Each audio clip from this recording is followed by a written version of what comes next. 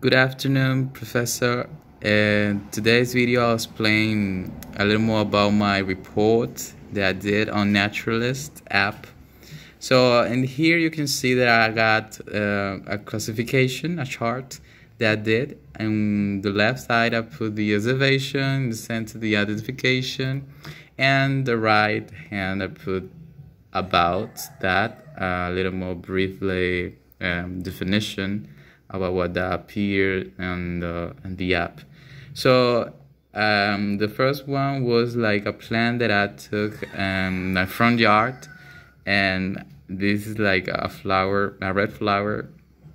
I don't know what is that really, but I wanted to know what was the name of this plant, so I took a picture of that, and that was like a genus Ixora.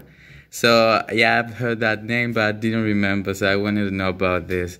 So and about is like an Ixora, it's like a flowering plant. So it's interesting, and it's found like in many, they have many species, and it's found like in Central America and other parts of the world. Well, that was easy to find. The second one is like a yellow flower. I was wondering too what was the name of this flower in the application. The application just showed me this. This was like a golden trumpet, and it's like an Alamanda cathartica. Interesting too. I found this flower also in my front yard. Those are plants that we have there. Well, this is native from Brazil and interesting, but we got here. Yeah, this was also easy to find too. Another plant was like this plant. I wanted to know about this plant, what was the name, and yeah, it was the heart of Jesus. So it was like for the application, for easy to recognize this, because these are very famous. And yeah, it's the heart of Jesus, and well, it's found in Latin America. It's like a lance-shaped leaves with striking green, white, pink, and red blotching. Yeah, and the first animal that I got here is like an insect. I don't know what is that. It's like something like an insect. I don't know, but it looks like a worm, something like that. And yeah, I've seen this before in my yard, in backyard, in many places, but I didn't know what was it and what was the name of this. And it was like a yellow and black flat millipede. Was what the application and I know showed, and well, that's easy to recognize because it's like a green with black and little tiny paws, like yeah, and I know, but this is an insect that is like not so dangerous, but it secretes something that is like toxic if you approach to it. Well, and I found it like really near my house. There's like a cow field where there are plants, and where I could have the opportunity to see one on the ground, yes. But well, there were many animals out here, so I was just looking for them. There was like quite difficult to find an insect, really hard.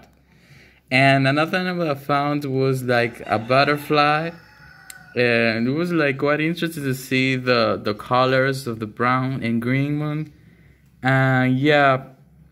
And I could like barely like to able to take the picture of this because it was like moving quite really hard. And it was also, I found it on a cow field, and it told me there was like a genus Cyprueta. It looks like the same. I think is quite similar. So yeah, it must be this. And well, it's found in Central America, and the Caribbean, and South America.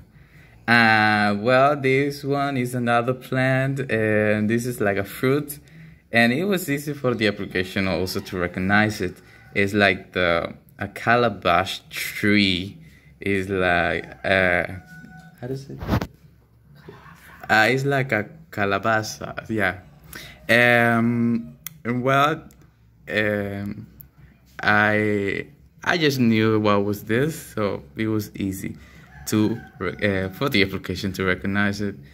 Well, I went also to the weeds, the cow field.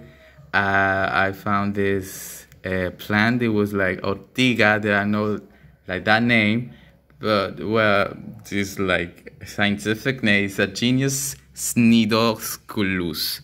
So yeah, I think it is the plant that is showed here. There are similarities between them.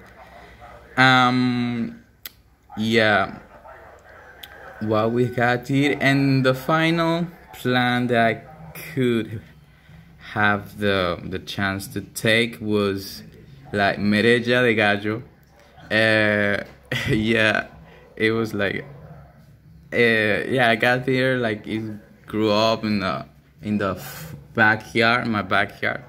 So I took the picture, but I want to know the scientific name. So it was easy also to recognize for the application. It's a genus Celosia, and yeah, quite interesting to see all these plants and animals. But I wanted to take picture of the animals and well more, but I couldn't find any of them here near my community. I just looked for them, and I could take only those two. So I got only the chance to take more plants than animals. But yeah, it was really interesting to use the application to know about this, to know about the different species and the names, the scientific names on Naturalist. So it's a good application. I always wanted to look for an application that use this type of technological intelligence to recognize plants and animals. So yeah, that was all that I could do, and well, I hope you could see all what I did. So thank you very much. That was all.